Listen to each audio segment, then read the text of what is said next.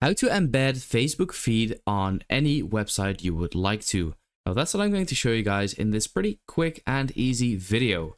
Now this is a step-by-step tutorial, so just please follow along and you will get there and be able to do this. So if this video was helpful, then please do let me know in the comments. But for this, we're actually going to use this website called Elfsight. Now they have a lot of different widgets for any website you would like to use. So over here, there is the Facebook feed. As you can see, it's currently trending as well, which is great.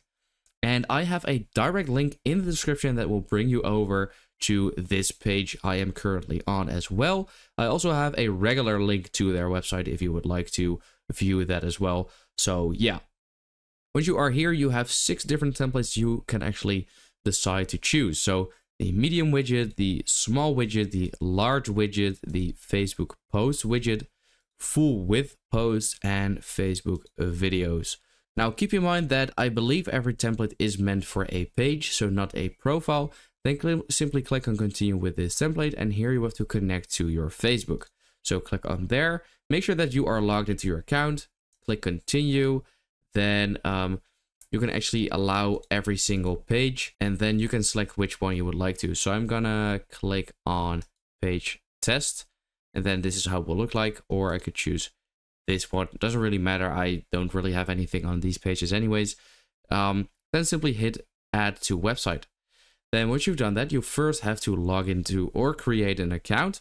I already have an account, so I'm going to simply click on log in with Google. And then here you can actually edit everything once again if you would like to.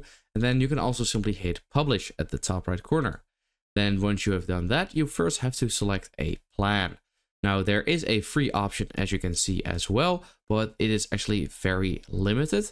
And you also have the paid versions as well. And at the time of this recording, there's actually a great coupon code currently going on, 30% discount, which is actually really nice. If you first choose the light version, so the free one, and then go to deals right over here, you actually have a welcome discount coupon, which is available for 24 hours and saves you 20%. So maybe do that first and then go ahead and choose a different plan and upgrade, so it will save 20%. I'm going to go ahead and select the light version. Then right over here, you can see the code.